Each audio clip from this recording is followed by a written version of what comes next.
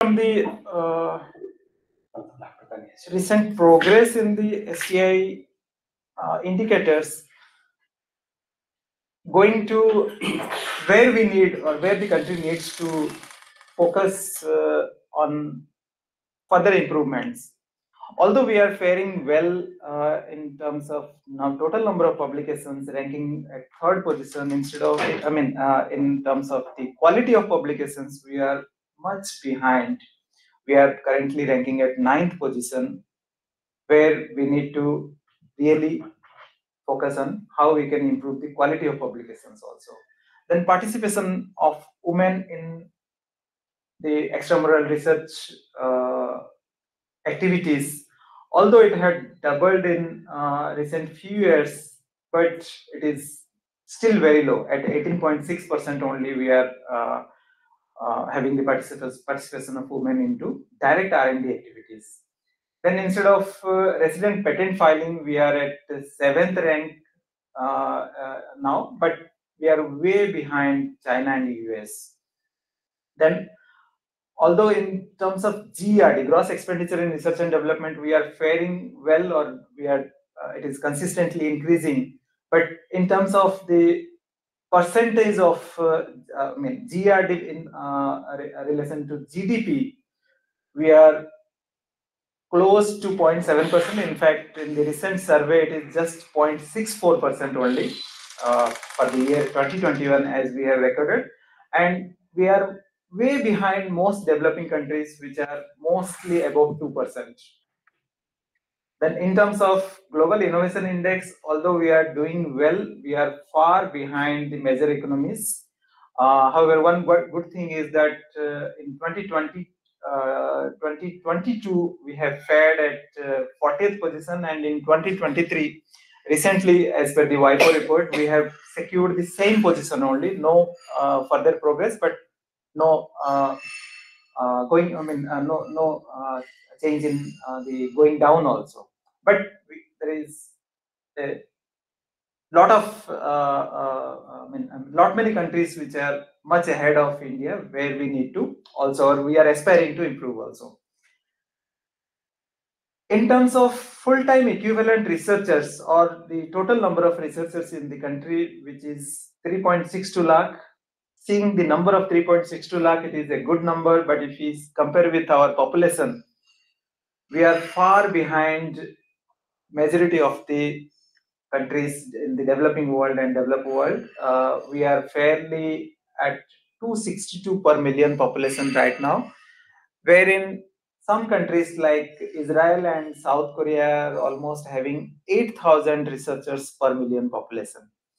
So at least we cannot achieve to that level, but at least we should go to target. At least we should target to double this researcher community in terms of our population and in terms of our requirements in the country also.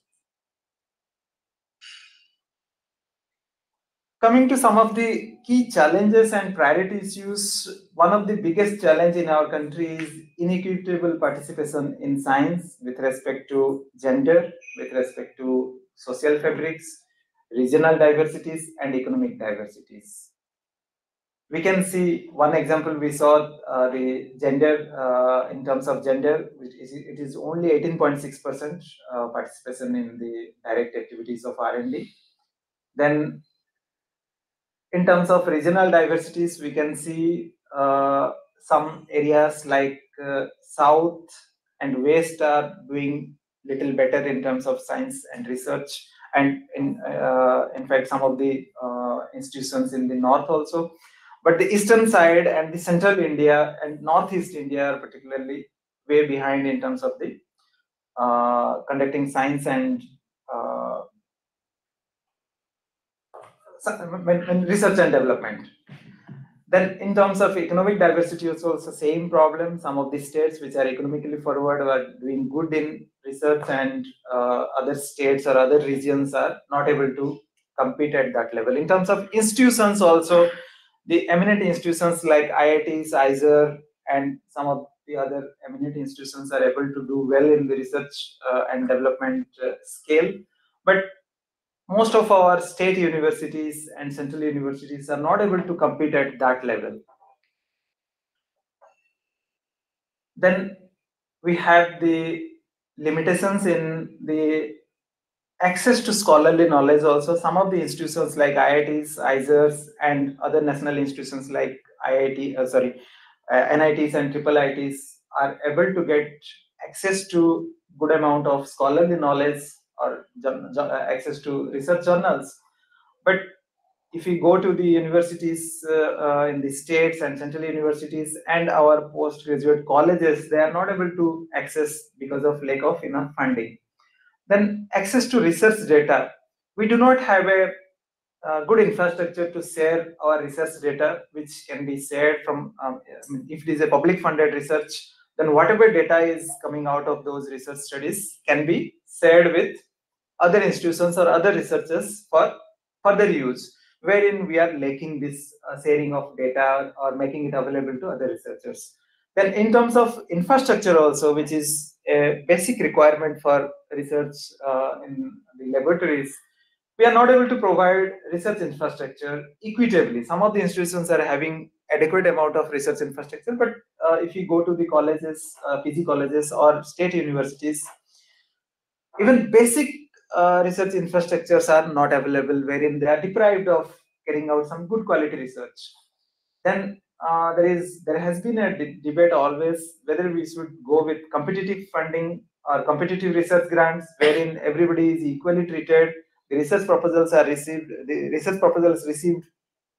from the institutions across different states, different regions should be treated or evaluated equally, or there should be some equitable distribution, consideration of equitable distribution of funds with respect to the background of the institutions or the region where from they belong to, or the category of institutions, whether they are state universities or the research institutions or the national level laboratories or the academic institutions.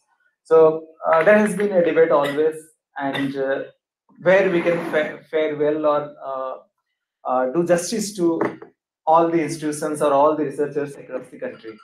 Then there have been relatively lower participation in science in respect of the numbers in reference to our population, which is already I have said that it is 262 per million population, whereas other countries are having almost several thousands.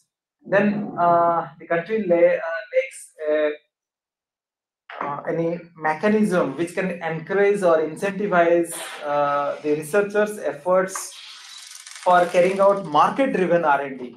We are doing well in research, and we are ending up with just a publication wherein the scholarly knowledge is shared. We are able to participate. We are able to publish in good ranking journals also.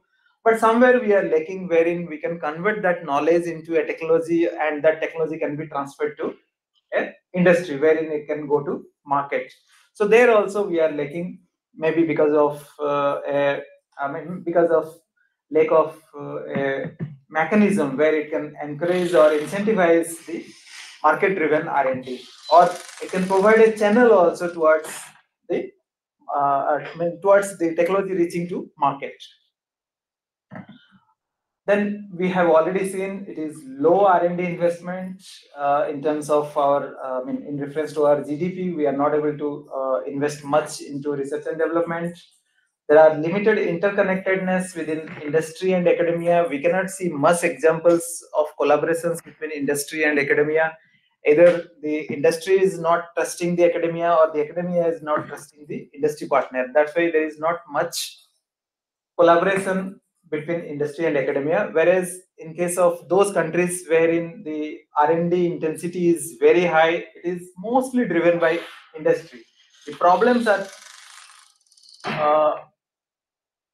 coming out from the industry, and the academia or the research institutions are mostly into giving a solution to those problems. And there is a good, it requires a good trust or good interconnectedness between these two entities.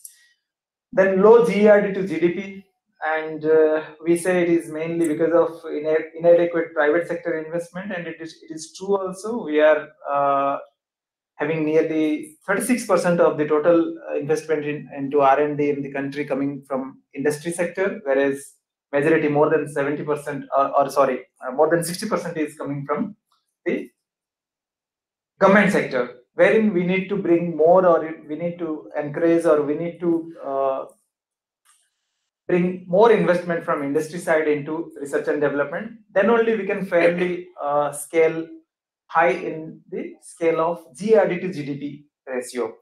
Then we lack any working model to connect industry and industry, government, and academia. Although in globally there are different models applicable in applied in different countries, but for the specific conditions, in keeping in consideration the specific conditions in the country, particularly India, we need to fine tune those global models and bring out a suitable model which can be applied for industry, government, and academia participation or partnerships in the research and development activities.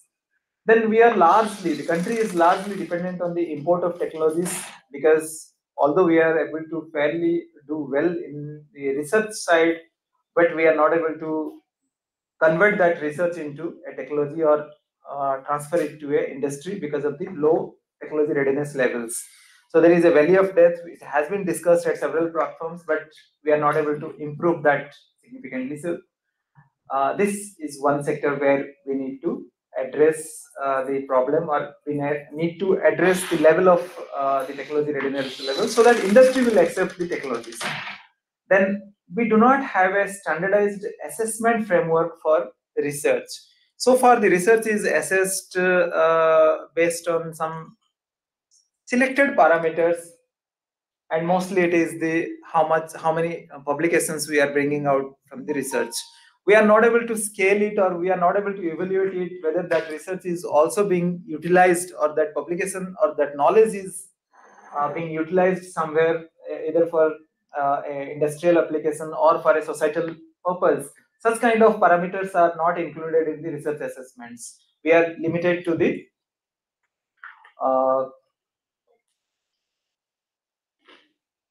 research quality of research publications only. What is the impact factor of a journal, or what kind of different indexes while evaluating a person's research ability through that I index and F index. That's all.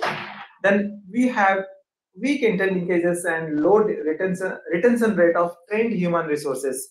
If you see to my second slide, wherein I have shown that we are doing well in terms of STEM graduates, almost 2.6 million STEM graduates are coming out of our education system.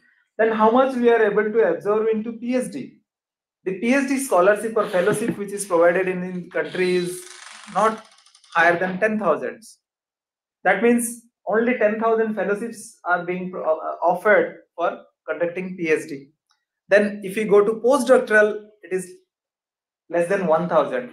That means we are not able to provide adequate opportunity for carrying out research or pursuing research in the country. That's why most of the trained resources, human resources, are going away from our country, and we are losing probably. Then we do not have a robust science communication system for addressing the language and regional diversities. The science we are conducting, or the research we are conducting in the country, is mostly in English, and many of our population which are belonging to different regions are not comfortable in English, and we are not able to provide the information or the knowledge in their comfortable language. So there also we are losing some quality human resources who are not able to continue, or we are not able to pursue in the English language. Then we need to also establish a robust STI, along with STI policy governance and mechanisms. Therein also currently we do not have a strong STI policy governance mechanism in the country also. Then coming to some of the factors, or some of the points wherein we need to improve. We have a broad vision of research and development in India for the future. So currently we are able to carry out the research and development mostly in incremental pattern. but we need to focus more towards the profound research or risk-taking research and development.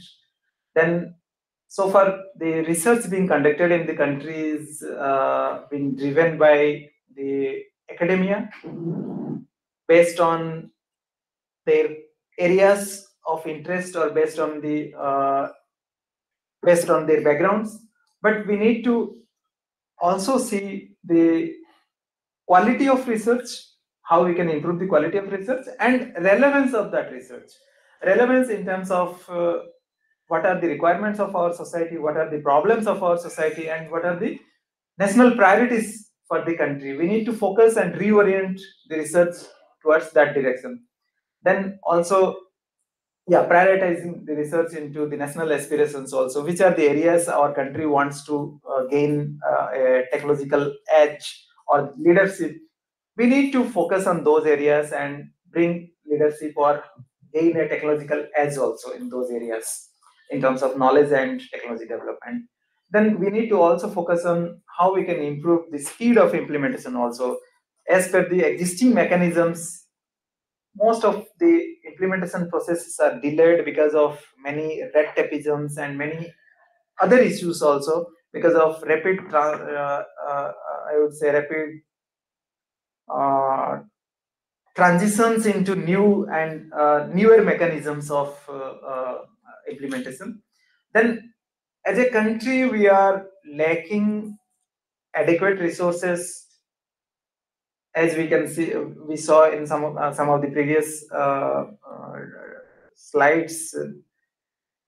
We are not able to provide equitably or equitable access to the resources available, whether it is knowledge or whether it is the R&D infrastructure.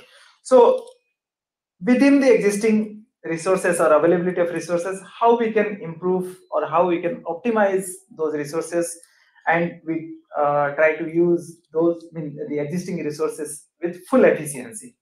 So considering these things and some of the recent developments in the STA landscapes, the diplomatic relations globally has been changing rapidly, particularly with reference to the COVID pandemic, which has created new dynamics or new challenges, and the diplomatic relations in terms of science and technology, particularly, I would focus.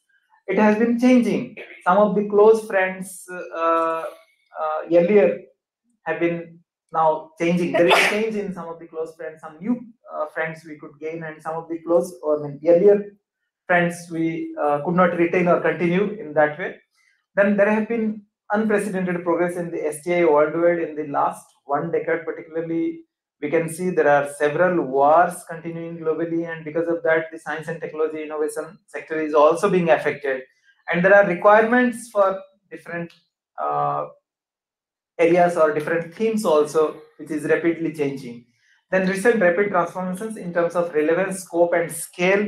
If you see, prior to the COVID pandemic, our focuses were different, but once the pandemic approached, we could see very good example of changing the relevance, scope, and scale. And I can see, I can share here one example is some of our auto industries came forward in developing portable some devices which were very much useful in the COVID treatments also, because they saw that their industry is going to be closed because of pandemic. So if they can repurpose their existing facilities towards the requirement or towards the new challenge the country is facing, and we could within 3 months time almost we could repurpose, and the industry came forward, the research institutions came forward, and we could successfully face or successfully fight with the challenges arise due to the COVID-19 pandemic. Then the rise of disruptive and impactful technologies brought in big challenges globally, but and including India also. But there are some great opportunities for India to lead here, because if we see in the traditional technology sector or traditional science sector, we are way behind. But if something is new or disruptive, then everybody in the globe is also facing, or they will also start from the beginning. So there, if we join somewhere and if we can achieve something, then it will be a good opportunity for India, particularly in terms of the COVID vaccines. We saw India could do well in the, do well and compete with many of the developed countries. And similarly, in terms of the electric vehicles, we are able to do well now. In terms of the energy transitions, also we are able to do well now. Beyond the expectation of the developed countries, India could do well. Some of the recent initiatives, one is starting with the PM's clarion call for Atmanirbhar Bharat, where India sees the opportunity to leverage the harvesting the indigenous technologies and promote grassroots level innovations, which is mostly the inclusive innovation we have been advocating about, because the global or the innovation being driven by the developed countries is mostly for the uh, global north. But India as a country in the developing stage can probably focus more towards the inclusive innovation, wherein we can cater to the global south instead of focusing to target in the global north. Then in the country, if we say that several mission mode programs have been launched to gain technological edge, or to gain or to solve many of our problems which the country is facing currently. One is the ICPS, which is Integrated Cyber Physical Systems, then the Quantum Frontiers mission, then the Deep Ocean mission, then artificial intelligence mission, vaccine development process, then the mission on bioscience for human health, then waste to wealth, and natural language translations. And most of these missions are targeting some of the challenges we have, some of the challenges or priority issues we discussed in the previous slides. Then the recent development of the recent one is the ANRF Act 2023, which was passed in the monsoon session of Parliament during August, and the final notification of this act was on 14th August this year, which is to basically establish the Anusandhan National Research Foundation, and this is going to act as a apex body in the country to provide direction on how to conduct the research and development activities in the country, and also to address many of the challenges we discussed in the earlier slides, like whether it is the inequality or inequity in the distribution of funds, inequity in the availability of resources, and how we can develop the institutions, particularly the state universities or postgraduate colleges or central universities, and bring them at national level to compete among the eminent institutions also. And it is also going to target how we can improve our scale in many of the factors, like how we can improve the uh, quality of research, how we can improve the resident patent filings also further, and how we can improve the innovation activities also. Then one progress towards the open access in science is the recent efforts of Government of India towards establishing or introducing a subscription-based model for scholarly knowledge and a central repository for all S&T data generated out of the publicly funded research funds. I hope those who are in the academic institutions or national institutions must have been aware about the new subscription model, which is being negotiated with the publishers, global publishers or major publishers, and it is going to be implemented in a phase-wise manner. In the first phase, only the national institutions have been targeted, national institutions and state institutions also. Then it will be extended further to other institutions, even the private institutions also. Then the recent initiative of Government of India to provide accessible S&T infrastructure, as we discussed, there is a lot of limitation in the access and availability of research infrastructure in the country. Although some of the programs being sponsored by DST and other central departments is to establish specialized infrastructure facilities among the institutions. One popular one in DST is the FEAST grant, which is providing almost every university departments or departments in the eminent institutions also research grant to establish a research laboratory only. It is not a research project or not research grant, but only to establish a research laboratory, and which is again upgraded after 5 years. Initially, it is given for 5 years, and after 5 years, it is further upgraded into a better facility, basically with enhanced grants. With this iSTEM portal, we can see some of the institutions are having the research infrastructure facilities, but some of the institutions are not having the infrastructure facilities. So how we can give access to the students or researchers from institutes where no infrastructure facility is there, but they can avail an infrastructure facility in nearby institutions. So this iSTEM portal is working towards that. iSTEM portal has mapped each and every infrastructure facility which is established through the government grant or government support. Then they map the usage and availability time. How much, what percentage of that instrument is being utilized and how much is free time available. So that free time can be utilized by researchers and students outside the institutes. So based on that, there is some nominal user fee is also charged, so that two benefits coming out of this. One is those deprived of any access to research infrastructure, they are able to use the facility, and through the user charge being collected at the institution which is hosting that infrastructure facility, that can be used for maintenance of those institutions also. So two purposes being fulfilled through this activity. Then India has recently brought out a geospatial policy in December 2022, which is also boosting the access to data and technology development in the geospatial sector. And this is one big step or a leapfrogging step, it is called globally, because most of these geospatial data were kept restricted without giving access to the public or researchers. And just before the geospatial policy, the government has released a geospatial guideline wherein a large amount of data were made freely available for the industry and for the researchers.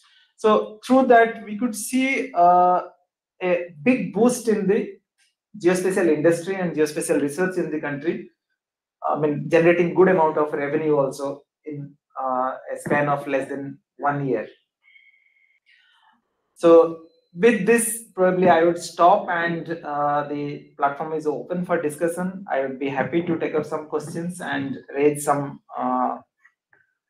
issues. And along with the new challenges, like particularly ANRF, although I missed out to share the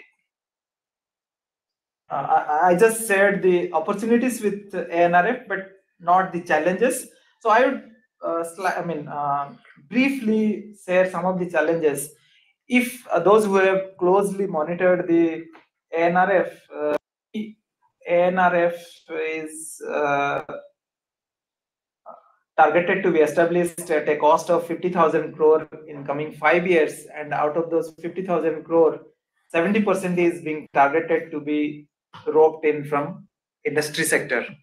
We are sharing, or we are discussing that we are not able to fetch attention of the industry into the R&D investment or investment into R&D. Then how we are going to get 70% almost into the ANRF. So there are some mechanisms proposed, but it is going to be a area for research or area for debate for our CPRs and network of SPRs also, how we can improve this and how we can achieve the targets in the ANRF. And similarly, how we can improve the full-time equivalent researcher base also in the country. Because it has been a chicken and egg problem. Due to unavailability of funds, the researchers base is also not being improved. And since the researcher base is not there, the grants available is also not being utilized appropriately. So how we can solve some of these problems? And there are many other things, but probably keeping in view the uh, uh, time available, I'll probably open this for discussion now. Thank you. Okay. Thank you so much, Dr. Panigrahy, for educating us with the recent developments and also the challenges. In fact, especially, I think we can also discuss quite a lot about this recent initiatives, particularly access to the journals or access to the database. In fact, this geospatial data also, that also you can probably elaborate a little bit as we go on discussing. For the information of the uh, students and faculty members, also, I think at NISER also we have seen that our journal subscription is now put on hold because from 2024 onwards, there will be one nation, one journal subscription. Earlier it used to be like, NISER has a lot of money and they have access, but others don't have access to it. So that policy will change, from 2024 onwards. I think we can open the floor for discussion. I think Professor Alok Dhawan had raised the hand first. Yeah, Professor Dhawan, you can unmute and ask. So thank you very much, Dr. Panigrahy. I think a very nice overview of the scientific landscape. Just a few sort of queries in terms of when you say women in science and technology applying for EMR grants. I think they're limited to institutions and universities, but a large number of women are now employed in the industry as well. So is DST by any chance capturing that data as to how many women in STEM are getting into industry? Earlier, there was a taboo. People, even men, didn't want to go into industry because of a lack of stability. But now I see a lot of people going into the industry. So although they've done their PhDs, maybe they don't have PDS, but they walk into industry even after masters if they don't do PhD. And if they do PhD, a lot of industry people are not doing PhDs after joining the industry. So maybe that data is not getting captured as well. So I think 18.6 is what the science ministry is supporting in terms of EMR grants. But the number of women in STEM perhaps might Yeah, be more correct. if we consider the companies. Yeah, thank you, Professor Dhawan. It is a pertinent, challenge in getting relevant information from the industries also. And as per our experience in while collecting the data from industry side, it is very low response we are getting from the industries in terms of submission of data or sharing of data as part of the national survey.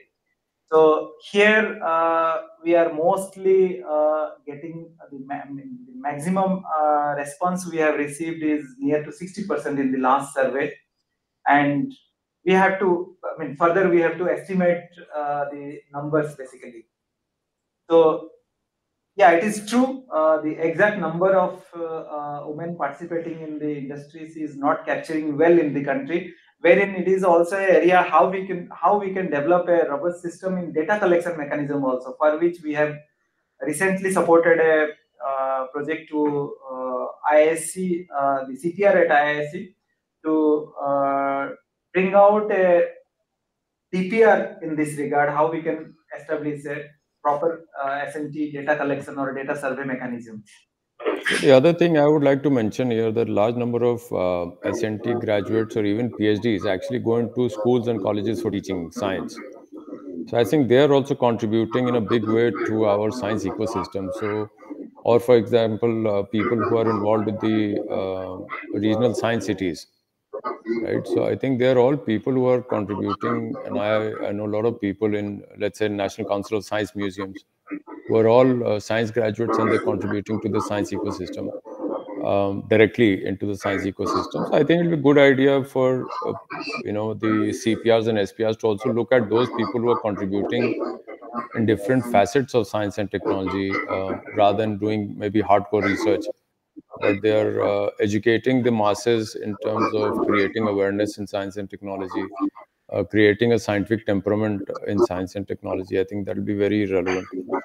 The other thing you mentioned about publications, the quality of publications going down, I think it is, if you look at what UGC is now saying, you don't require PhD students publish papers. So I think it is, in a sense, counter purpose of what the country demands. So again, I would say that, on the one side, we are saying we don't require PhD students to publish papers. On the other side, we are saying, we are getting less number of papers and the quality is not good. It'd be a good idea to actually rope in some of these people and see how, I mean, the country's done very well in terms of converting wealth into knowledge, but vice versa, knowledge into wealth, like you rightly mentioned. And that is primarily been because of lack of patent filing systems. So after coming to the state government in UP, I can share there is no patent filing center in this entire state. It is remarkable, and I've raised it several times, even with the UP Council of Science Technology, but they don't have any patent filing mechanism. So the entire state, including universities and the grassroots innovation that is happening, is not getting sort of into the mainstream at all. TIFAC is helping us in a big way as far as our institution is concerned. And I'm very glad that earlier it was not possible even for our institute to file patent because of the exorbitant costs. But TIFAC has helped us in the past 3 years itself. We filed more than 10 patents.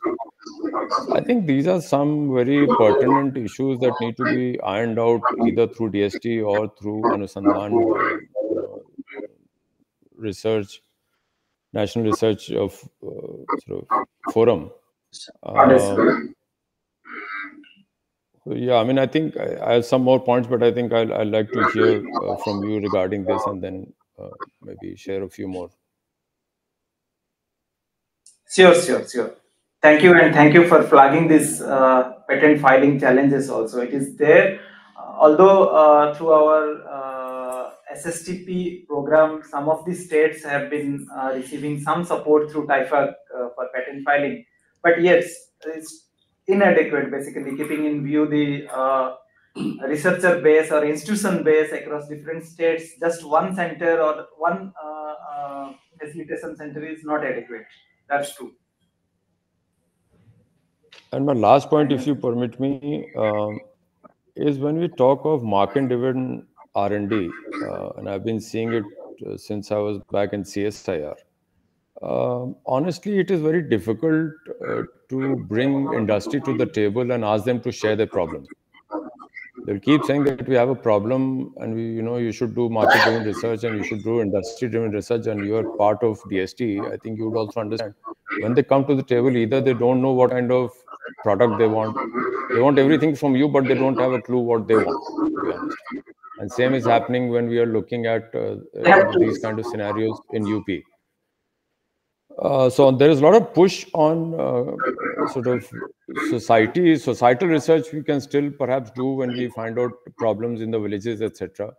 But then an implementation through the government becomes a challenge. But I think as far as industry is concerned, they're still not as open as, let's say, in the US or in Europe, where they give projects, even in Taiwan, I've seen, Australia, they give projects to the institutions and they ask them to provide solutions, right? So I think we are still maturing in those terms. So I'll stop here for want of time, I think. Thank you. Thank you. Thank you so much, Dr. Dhawan. Now, may I request Dr. Vijayalakshmi to unmute and ask. Yeah, very good afternoon. Good morning, sir. Thank you for the opportunity. As Professor Doctor was mentioning, ours is a SPR on geospatial policy only. We are working with NGP. Actually, that's the reason like our SPR was recognized. And as I said in the previous meeting also, we have started BTech undergraduate program. And the challenge is like as we have faculty recruitment is not there and shortage of faculty. One of the challenges in terms of eminent persons teaching the code or sharing their knowledge. So if DST can lend a hand for a few years, especially for 1 or 2 academic years, if the DST can support us, we'll be able to deliver the objectives. One request. And second thing is, sir, like I feel as Dr. Alok was mentioning about industry participation, we do work with CII here in Hyderabad, Confederation of Indian Industries, Green Business Council, wherein they have the problem they're posing, or rather they're facing the problems they have. Only difference is like they have their own skeptical about the solutions. Like though we have demonstrated on some of the water treatment technologies taken, still we need support in scaling up those technologies. Like what are the research being done at university that can be scaled up. So the DST can be a bridge gap between the industry and with the academia. That's all from my side. Thank you for the opportunity. Yeah, thank you, madam. On the first point, particularly supporting because your institution is not able to provide adequate faculty for continuing the program, the graduate program. Therein, probably DST won't be able to help you because we are mostly focusing on the research side, not on the academic side. And second one, yeah, it is a pertinent issue. DST is trying its best, but probably there is a longer path to be traveled in this direction. How we can have a better industry academia relation or collaboration. Thank you. Thank you. Okay, thank you so much. Then may I request Professor Avinash Kumar? Good morning, everybody. And let me first congratulate Dr. Panigrahy for making a wonderful presentation. It was very eloquent, short, but we were able to highlight, salient features of our current science and technology ecosystem. And I'm coordinator of the SPR in Sarda University, and the mandate is strengthening innovation ecosystem. And I'm also working head of IPR cell, and earlier I was at DRDO. And I will be focusing more on innovation, patent, and technology transfer. And let me again, Dr. Alok has highlighted that we need to have more facility for filing patent application, at least in UP, that's what he was mentioning. But let me tell you, I will go beyond patenting. You see, the patent filing is not an end of the affair. It's just merely the beginning. And as Dr. Panigrahy has mentioned, there is a valley of death also beyond creation of innovations. What I feel, having worked in university system for last 2.5 years, there has been an increase in patent filing. Maybe it's NAC driven or innovation driven. I do not know. But when it comes to technology transfer, there is a problem. Let me tell you, Dr. Panigrahy, mostly in universities TRL1 and TRL2 level. How to take it beyond TRL1 and TRL2 level? What is happening, let me tell you, at the ground level, our technician, our faculty members are filing patent applications, and they are very hopeful, they are very eager, they are very into patent. So if there are few success stories, then there will be more patent filing. It's not only about, what should I say, earning of royalty. The satisfaction that they have created something, it is being used by the society. So that catalyst should come. And what I feel, you have mentioned there is a gap in, you see, as far as government and academia is concerned, there is platform, no doubt, UGC and DST. Then government and industry, there are PhD, CCI, or CII, the platforms are there. What I suggest for university, if we can have some platform like Association of University Technology Managers, like in USA, and industry can help the universities in bringing technology managers. I'm not talking about the research only, the technology managers on one platform so that the flow of information is more structured. We can have some meeting place and DST can drive at least listen to their problems in one platform and suggest some solution. That will be a very good thing. In USA, it is very successful, Association of University Technology Management. I'm not talking about the research, Dr. Panigrahy. I'm talking about it. The diffusion of this research result to the society through the mechanism of patent and technology transfer. Thank you, sir. Thank you, Professor Avinash Kumar. This is a practical problem in the country, and in fact, let me share with you the draft of the new science and technology innovation policy has discussed in detail about this aspect, this challenge, and has also some policy measures or policy suggestions in this regard, to establish some clusters in the academic institutions wherein industry can come and participate, and also an interface in each and every institutions to interact or engage with the universities also. This have been factored, but let's see how early the new policy is going to come, or if not, also slowly how we can encourage or how we can establish such kind of facilities in the institutions also. Thank you. Thank you, sir. Thank you. Okay, thank you so much, Professor Rabindra. Now the floor is open here for any comments or discussion. Yes. Okay, Professor Pranay Kumar, let me chairperson. throw some unpleasant questions. Questions not directly at you, generally for a discussion. I strongly believe our problem is our obsession with numbers. Look at the developed countries, for example, US and China. We keep harping on numbers, saying that we're the third largest after US and China in terms of producing quality research outputs. What is the gap in numbers? Yeah, there's a huge gap. It's not a gap, it's a gulf. But the problem is, US probably has a very interesting cadre-based research and technology, scientific research. In fact, they recruit teaching faculties, they recruit research faculties. Here we are kind of caught in between. We do not know what actually we are recruiting. I was listening to Dr. Vijay Lakshmi's concern. There is a serious dearth of scientific manpower. We can't deny that.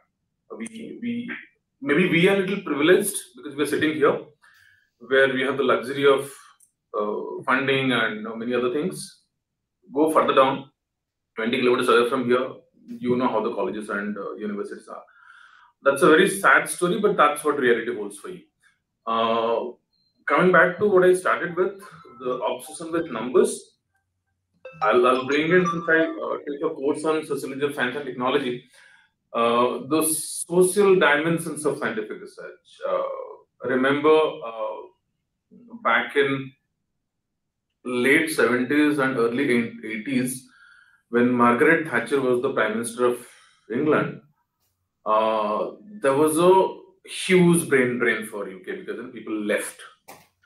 Thatcher was very clear in her policy, saying that if you are not improving my development indicators, public money is not being given to you. As simple as that. There is nothing called curiosity-driven, inquisitiveness-driven science. Spend your own money. Public money will not be for this. That was a very hard stand, but maybe UK reaped the benefit out of the phenomenon. Is actually called Thatcherism. That's right. So we are a developing country. We have our problems. Development indicators are quite, I don't need to talk about that. So this problem-solving ability of our science and technology, I don't know, it's probably too late. I mean, it's not too late. Great to know about such initiatives, which is basically focused on creating such ecosystem which can get you, local solutions for the local problems. I mean, it's time we should actually stop looking westward for our problems. Our problems are very unique. I mean, let's find solutions to it. But I mean, I'm sorry, I'm taking a long time. Given this obsession for numbers, and there is another concept called Matthew effect, wherein it's the rich and renowned getting more awards, more recognition, more of everything at the cost of others who could also do well. How do you look at Indian scientific, I would say, community plus the policymakers, such a thing? I mean, if people do not know me, I would not be getting funding. It's as simple as that.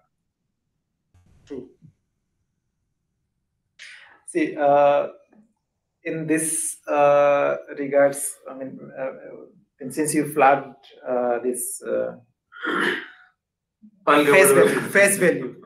I mean, if your face is known or face is good, then you are getting more grants or more recognition, more awards.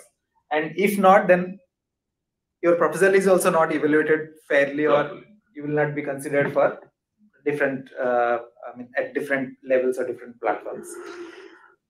DST have been so far focusing on the competitive grant mechanism, wherein we treat equally whoever is the researcher, or where from they are, or from which gender they belong to. They are treated equally. The proposals received are evaluated in same lot of peer review mechanism. 2-3 years back, I guess, we received a query from a department-related parliamentary standing committee.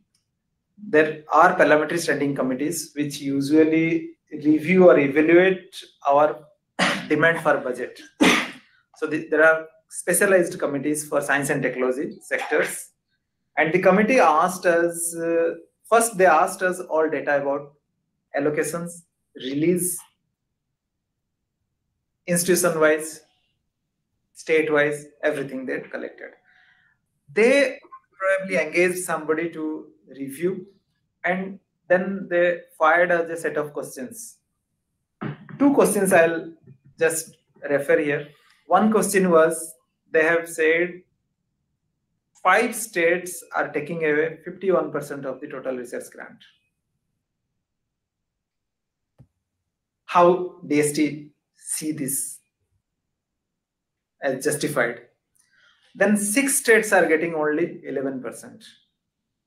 They've identified so-called the global north and global south kind of disparity within the states. So some of the top ranking states, the 5 states were probably Tamil Nadu, Telangana, Maharashtra, Uttar Pradesh, and one more. Bengal, Karnataka. Kerala. Not Kerala. Not Bengal also. Institutes. Not Bengal also. Not Karnataka. Yeah, Karnataka, sorry. Yeah. Tamil Nadu, Karnataka, Telangana, Maharashtra, and Uttar Pradesh. These are the 5. Then the 6 include Rajasthan, Madhya Pradesh, Jharkhand, Chhattisgarh, and one more. So it was a challenge for us. How we'll respond? What we'll say? Then we tried to map it with the institutions. Since we are having all the data of the availability of institutions, we could see 47% of the institutions are also in the national share. 47% of the institutions are also lying in the 5 states, which are getting 51% of the grant. Then the states which are getting 11% of grant are having just 7% of the institutions. That means they are doing well. 7% of institutions getting 11% of the grant, and 47 getting 51 is probably proportionately not doing well in that term. So we said that, framed our reply in that line. So where we need to work is strengthening the institutions, strengthening or upgrading or upscaling the level of the institutions to grab more grants. Since there is no institution or the researcher base is not that strong, they are not able to grab the grants. But if you go with the competitive grant, that is the open competition. Then the committee recommended to establish some specialized grants. Then okay, it is public grant. We have to abide by the instructions coming from the parliament. So then we launched, or we came out with the special focus, that is the SURE grant. In university excellence, something. It is particularly for universities, or state universities in the states. And then again, eminent institutions, how much percentage of grants are getting received by eminent institutions, and how much is going to state university? This was also a question. So now we have started working into the equitable distribution of grants also. But it is all with the demand and supply kind of thing, how we have to do. Any other point or any other question? So, in continuation with Sar's concern, I just wanted to focus on the incentive structure in India for innovation and science and technology. If you look at the incentive structure of America back to the era of Thomas Edison, who has more than 1900 patents in his name. And because there is a system of a good incentive, if you invent something, there is a particular reward for you. And America could realize it very early, and they started giving patents and also better incentive structures. And that is why lots of innovation happen in America during that time. But compared to America, if you look at other countries, as Sir said, Thatcher, and some backward country today, due to very bad incentive structures, maybe due to the absolute structure of politics, they did not allow better incentive, and even they did not get very good remuneration for the work. And that is why even if there are very good people like Thomas Edison's, inventions could not happen. Like in Why Nations Fail, Asimoglu and Robinson were said that there can be more than 10 Bill Gates in India, but because they don't have that kind of facilities, we only get one Bill Gates in America. So in that context, is it about only the incentive structure in India that needs to be more focused? For example, we are always demanding for a hike in fellowship. I mean, that is our incentive. And again, after our PhD, if we get a very good industry, that is also our incentive. But if you don't give us incentives, the motivation to study and do good research will definitely reduce. So, considering all these points regarding to incentive structures, is it only the incentive structure in India that needs to focus, or the fundamental structure in teaching and research, for which we are discussing about the low quality of publications and other things? So it is the entire ecosystem or the STI landscape in the country that need to be reformed or need to be transformed. It is not the incentive only. You are giving incentives, like you raised the pertinent issue recently resolved to some extent. Hike in the fellowship. Is it enough to build your career? No. The hike in fellowship is just going to make you happy for 5 years. Beyond that, if there is no opportunity, then what you will do with those hike in fellowship for 5 years? No. So ample opportunities need to be. So it is a kind of chain of mechanisms wherein both incentives are required. The platform is also available so that you can, once you complete from stage 1, you can smoothly transitioning to the stage 2 also. If there is some challenge, definitely you will look for how you can escape from the existing system and go to some other country wherein you get better facilities. And in our surrounding, there are several countries who are looking forward to receive Indian students because they do not have adequate number of students, but they have good facilities. So we are losing our students. So we need to focus on the facilities also. Then the mechanism, how we can bring in the participation of industry and other sectors also into the national STA landscape. So far, we are not able to attract more industries into the system. Only we are large on the public fund. The public fund is not going to make it enough, or provide adequate platform or adequate opportunities. So we need to bring the industry also. Once industry is coming up, then comes, if some technologies or if some knowledge is gained, then how to patent it or how to protect it. On that line, again, you need platforms. So it is the entire landscape we need to focus. It is not one step or the other step. It is entire landscape wherein we need to focus. And in a planned way, we can focus. So ANRF, establishment of ANRF is one step in that direction, but time will be only telling us how it is unfolding and how we can gain some successes. At least some baby steps is also welcome.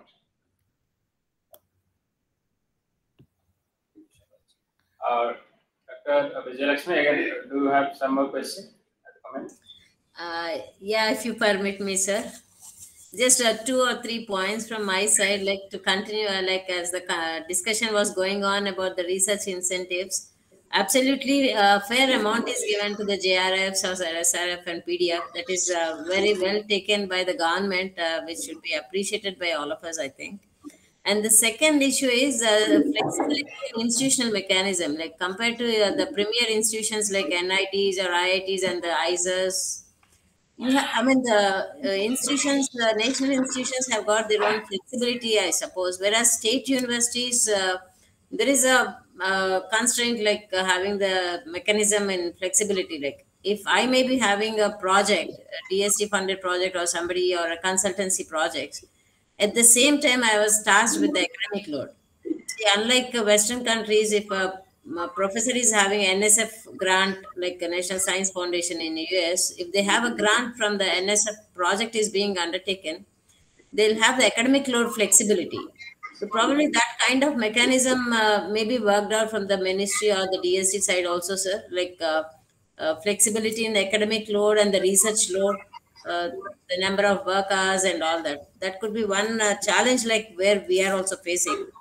And yeah, academic break, like in Western countries, a professor is allowed to take academic break if he or she is having a national federal government projects. So that can be implemented to encourage faculty from taking up a number of R&D projects or the industry consultancy works also. That is what I feel. Yeah, thank you. Yeah, thank you, ma'am. Your the point you have raised is also the answer to that query is also with you, ma'am. The very first point you raised, you said you do not have adequate faculties. Then there must be huge load on you, is it? Because of Absolutely, sir. adequate Yeah, faculty base. state So university, state universities. how we can yeah, in that line, how we can demand that if I'm getting some research projects, there should be some relaxation in the Academic, yeah. academic activities. That So is it is what, basically we do not have adequate human resources placed in the institutions, catering to dedicated activities in different aspects, whether it is yeah, academic or research or support to the research or academic activities. yeah, especially in the state universities, Any there's of a challenge. Yes, True. recruitments are not Yesterday happening. only I was discussing with somebody, so I mean, flagged this issue that we need to really work in the state universities particularly because most of the time a project is being handled by a faculty. They have to, along with the research, in addition to your academic activities, you are contributing to research. While doing research, you have to also manage your finance also because you are not getting adequate support from your administration also. Absolutely, With yes. all this, how we can expect efficiency? So we need to have enough or adequate human resources placed in the institutions also to take care of exclusive activities as per their requirement or as per their subject areas. True, So sir. true, we need to work on these areas. If we have adequate facilities or adequate human resources also, people can devote more time towards research in addition to their academic activities. Exactly, sir. Yeah. And we do not have much incentivization also for taking projects also. So far we have incentivized through academic activities, how many classes you are taking and how many Yeah. how many hours you are giving to your Ours- academic activity. That is the first priority. Research has never been a priority for the state universities. Exactly. In fact, most of the time we are dependent on ad hoc faculty or the guest faculty who comes and takes the Extra class. academic activities. Yes, true. There's one Thank you challenge so much. probably you can address from being the apex body at the DST or the ministry with the state governments. Yeah. Thank you, sir. Yeah, definitely. In a relevant platform, we will raise this with the Ministry of Education, definitely. We cannot do much other than raising this or flagging this with the Ministry of Education. Thank you so much. So I think there are no other questions. We may close because we'll have another round of meeting. So I would like to thank all the participants who have joined online and also thank Dr. Panigrahy who kindly agreed to come to NISER and deliver this talk and That is because he had some other engagement, but I pulled in here and so that we have a continuous discussion on the national development that are taking place. So thank you so much, Dr. Panigrahy. Now may I request Dr. Pranesh Swami to ask. And then we'll have another round of it. We'll have a small test. I think these are not required. I know. We just started with this. This is promotion of our local handler. And also a small. This we can stop. Yes. This will start it from this year. Yeah, thank you so much. Okay. So thank you so much. Right, thank you. Close this meeting. Thank you so much.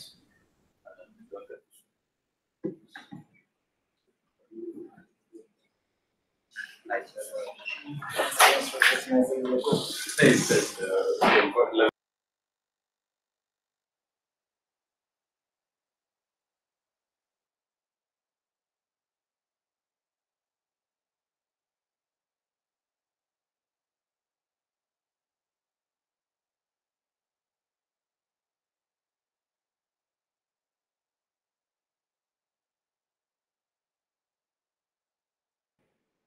In 15 years, we have recruited only 120. Why would I blame others? Where is the dearth of manpower? It's because of us. We have not recruited people.